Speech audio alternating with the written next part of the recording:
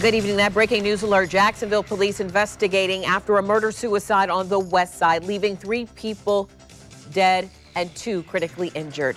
In the last 30 minutes, Jacksonville police, they're now saying that they believe that the shooting was not a random act. Investigators are uncovering that the shooter had a previous relationship with one of the 5 victims. It has been an active scene since 3 a.m. Police were called to the shooting on Bryan Lakes Drive, just off of Normandy Boulevard. The shooting happened inside a home. We're covering the shooting from a number of angles, and News4Jax reporter Destiny McKeever is live on the west side near the home. Destiny, police have released new details on the people killed and the shooter.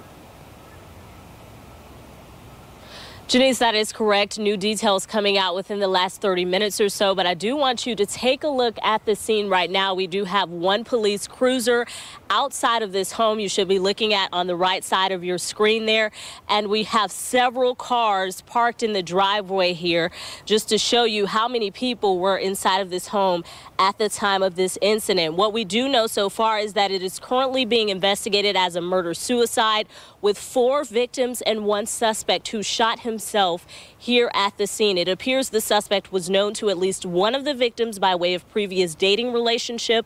The suspect, Jacoby King, is reported to have dated Ryan Chesser in the recent past, though they were not at this time.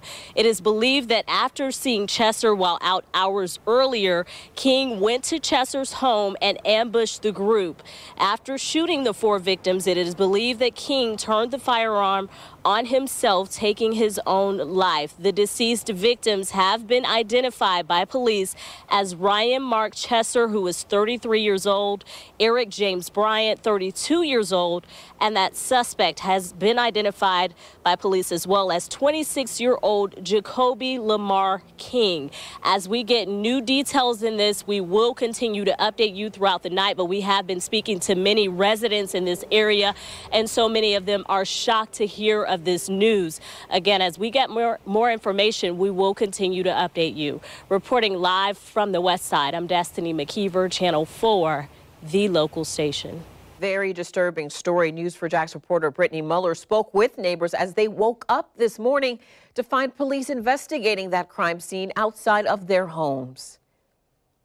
We spoke with a neighbor who says a sister and 2 brothers live at the home. They're in their late 20s, early 30s. The neighbor tells us the group was on their way home from a club when the shooting began. This is really shocking to me to find out that this happened. And what did you hear?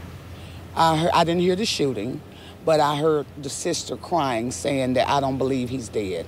The other young lady was telling her, stop saying that, and she was devastated. She cried and screamed out loud to the top of her voice for about an hour. Mary lives 2 doors down from what JSO is calling a murder-suicide involving 5 people, which includes the shooter. They keep to themselves, they speak, they do their yard work.